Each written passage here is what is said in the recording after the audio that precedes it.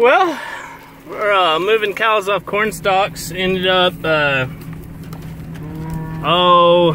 we had one circle had a lot more feed on it, and we actually stayed a little bit longer because we went on a little later.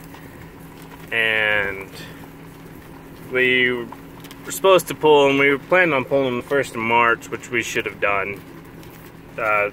This has just been an absolute nightmare, to say the least. So you can see, I'm driving backwards. We've got a mile down this road. They started just dropping calves. We got a ton of calves. Probably, I don't know how many calves they had, maybe 100. I mean, they just started dropping all in the past week. And, we should have got them moved sooner, but, we're paying for the stocks, and just a kind of a big mistake leaving them there. But it's the first year I've ever had stocks, so, I messed up. I have around 200 cows here, and they all have like week-old babies. We don't have 200 calves, but I've got close to 100, I would imagine. At least 70, 75 calves. And it has just been a nightmare this morning. And really, what this goes to show to you is how good help, if you have good help, how much they can do. I thank God my friends from Wyoming moved back here. I'm gonna pause this. They showed up. They're on 2 horses, and I on a 4-wheeler. My dad was on this little mule.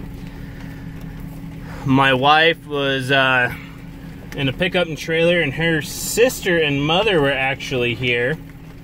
And they were just driving along, and we were just picking up all the little babies who were real fresh, or just, were just brand new, a couple days old, who didn't want to go, and we were just throwing them in the pickup and trailer. But I didn't have a good feed truck driver. And if you don't have somebody at the head who, will think about things, then it can all fall apart. And we had a fence on this side that had some holes through it, but as we're just starting to pick up baby calves, the feed truck was already out of the field in the road, and cows were just going by it. I had to call them and be like, hey, you need to get in front of those cows and stop them, because when these cows stop like this with all these little babies, it's a mess. Now, once we got into the road, it would have been fine, because then you really need to get the cows moving. And the issue is once we got onto the road, then they decided just to sit there. They went down the road a little ways and decided to sit there again.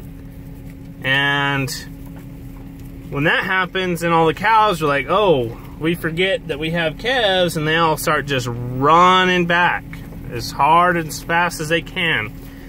And it's just a cascade effect. It's a nightmare when that kind of shit happens. And I got about 20 baby calves that went through fences that we're gonna have to go back and pick up. And when it first started, it had 4 of them. And so I went around, got on the other side of the fence, and I started trying to catch them. And it just, the person who's supposed to be leading everything just wasn't doing anything. And it really shows. The cows turned back quite a few times, and finally I just had enough. I had to walk up there, and as you can see, I'm in the pickup now. And it took me, maybe a couple minutes, grabbed a set of pliers, cut a giant hole through a fence in a corner. There was like 2 big holes in a fence where the cows were just walking through. It wasn't even up into this little pasture, 160 pasture. And so I just went to the corner where the pickup was sitting, cut the holes through the fence, so all the cows would just funnel through in the corner, kick my cake siren on, and lo and behold, I've got 200 head of cows moving, heading towards the pasture. That way I can get these cows in the pasture, feed the damn things, and then spend the next hour going and catching all their little baby calves that turn back. And then I'll take the pickup and do all that fun stuff and get them so everyone's back together. Today the wind at 2 o'clock in 2 hours is supposed to be blowing 50 miles an hour. Right now we don't have any wind. And I was just gonna try to sort all the dry cows out. I didn't have to be off stocks till Tuesday, it's Sunday.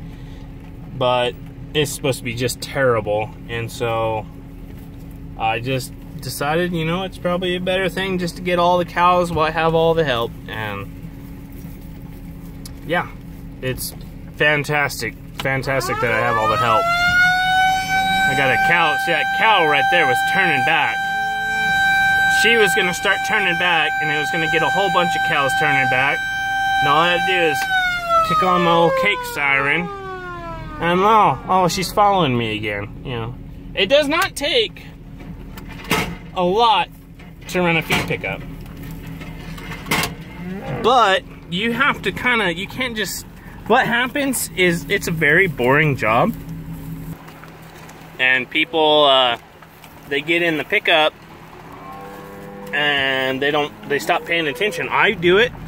I'll be driving along and you miss a lot of stuff. But also, I'm driving the pickup backwards a mile down the road, so I can see everything that's happening.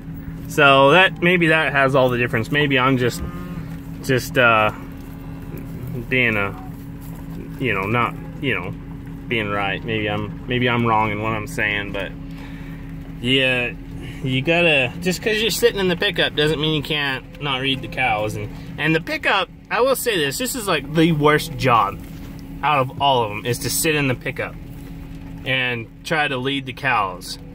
Because if the cows don't want to cooperate, it does not matter what you do, you're wrong. And everyone on the ground knows you're wrong. So, you're driving too fast, you're getting too far ahead of the cows, you're wrong. You're driving too slow, the cows are braking, you're wrong. Like, it doesn't matter what you're doing, you're wrong. So, you know, I guess maybe that's how that is. So, I'm probably just being too hard. But then again, you have some people, like, who they'll stop in the middle of a gate. And, you can't stop in a gate, because then the cows won't flow through the gate. And it's just something else. So, always something. But, I was wrong for leaving my cows there that long, but I paid so much for a circle of corn stalks, and that's money to me, and I think I got my money out of it. Honestly, I've never done it before. I'd take every circle of corn stalks I could get. Just have to really kind of watch, when my cows are gonna calve. But I got some good help who live close to me now, and it makes a difference. Makes a big difference. So, yeah, always something. These are my babies. You can tell how dry it's been. I mean, you can just see the dirt in their hair. Just tons of dirt in their hair. It's hard on them like that. I still got half a mile to go. And we didn't have any hard freezes, so you get a few of them that little lousy.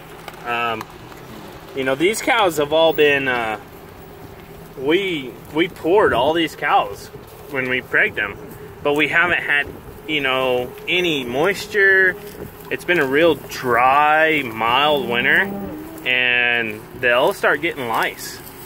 So we'll have to, what happens is we have cattle rubbers on the ranch.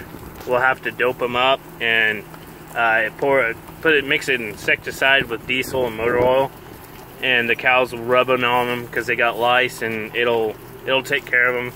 And then here in a couple months, when we start branding all the calves, we'll spray the cows with fly spray then. So it's you would be amazed at how much condition a cow will lose because they're sitting there fighting those lice all the time. But you know, that's what happens when it gets these cows grow all this hair because it's supposed to be cold, and then it doesn't get cold. So yeah, just fun little fact while I'm driving the pickup backwards. So I hope you guys enjoyed this. Kind of helped me fucking rant a little bit and rave about the stupidity sometimes that happens, but that's working with family. That's just working with family. So thanks for tuning in, and we'll catch you on the next one.